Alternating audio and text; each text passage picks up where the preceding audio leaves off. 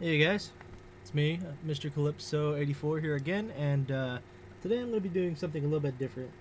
Today I'm going to be kind of making like a guide on how to use Dicecloud to make your own D&D characters. I really like to use Dicecloud because it's got a lot of systems like in place for like well, it's got a lot of automation basically, like automatically calculates the carry weight of what you're carrying, it automatically calculates your experience, etc., etc. But anyway, in today's episode, this will probably be like a multi-part series, but in today's episode, we're going to be covering how to set up your race, your class, your ability scores, the proficiencies you get from your class, your HP, and your hit die. So, to do that, let's get started. First things first, we need to make a new character. And to do that, you just press this little plus symbol down here, and you click New Character. You're going to name it. I'm going to name it Mr. Calypso. It will be a male, not M-A. And he'll be a human, we'll say. Regular, easy to do regular human. Add that in. This is pretty much the screen you see whenever this is your stats. It's what it says right here on this tab. This has like your armor class, your all this, but this isn't where you edit any of this. You don't really do anything here except for like when you take damage, you minus off your health, you do your death saves, you have conditions like unconscious, exhaustion, stuff like that. Where we actually need to go first is we need to go to journal. We go here, and as a human, we'll click on human here. We click this. We go over to this little pencil, and we click that. We add an effect. We go in here, and as you can see, there's this little thing. It says no stat, blah blah blah blah blah. Go to ability scores, and as a regular human, not variant human, we add +1 to every ability score. So we're going to do that here. Add effect, ability scores, dexterity, 1.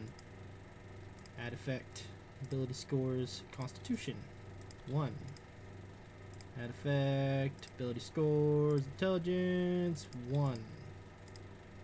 Add effect, ability scores, wisdom, 1. And add effect, ability scores, charisma, 1. Now, that's pretty much got the human thing down. I think it might give you skills and stuff. And I'm not really sure if it does, but if it does, we'll say you get, I don't know, 1 skill at basic proficiency. So what you do is you just click Add Proficiency, which is this button here. I already done it, as you can see. And then you click this, and if it's a skill, or a saving throw, or a weapon, or armor, tool, language, etc. We're going with skill, so we're going to go with skill in, we'll say he's proficient in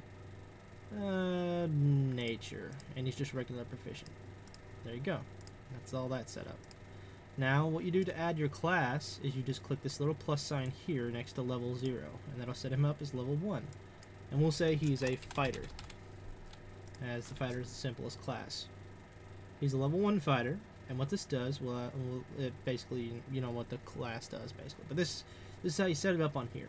Add effect, go to stats, hit points, base value. His base value is 10 right now, plus his constitution modifier, but currently he doesn't have a con modifier. Now there is some things you can do on here that is well, one thing Dicecloud does is it automatically adds your constitution modifier to your hit points. You can also type in a formula here, which is like 10 plus con mod. But since he doesn't have a con mod, it's 0. And I believe you have to put them in these little brackets. That's backwards. In order for it to work. But, like I said, since he has no con mod, it doesn't matter. But we're not going to go into that yet, because that's kind of a little bit advanced thing. Okay, so there's that. Next we need to do is I need to click Add Effect again. Go to Stats. No, not Stats. Hit Die, actually. And a fighter, he's level 1, he has 1 d10 hit die. Next we need to do is we need to go to add proficiencies, and as a fighter, I believe you get 2 skills.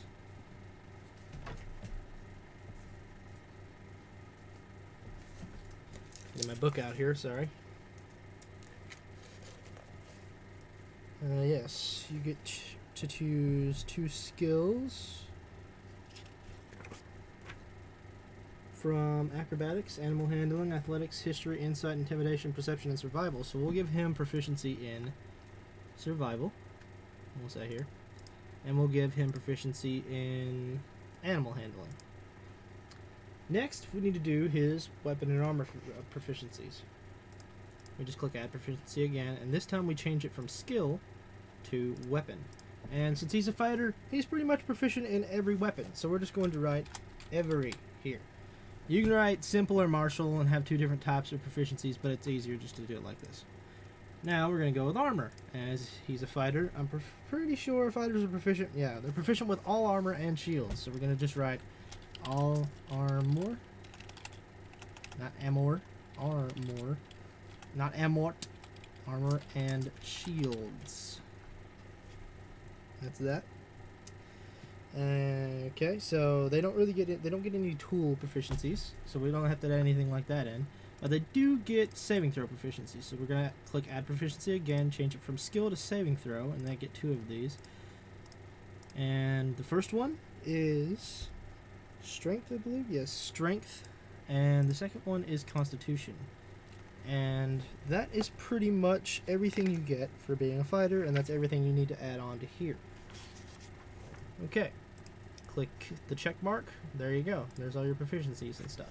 The next thing we're going to do is we're going to roll his stats. And basically, in order to, I'm going to go ahead and roll up a set on Discord real quick.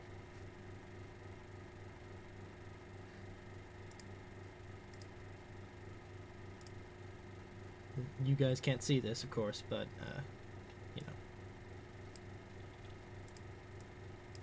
I recommend using Discord, by the way. It's, if you have the Avray bot, it is a really good thing to do. Okay, so we're going to just do this.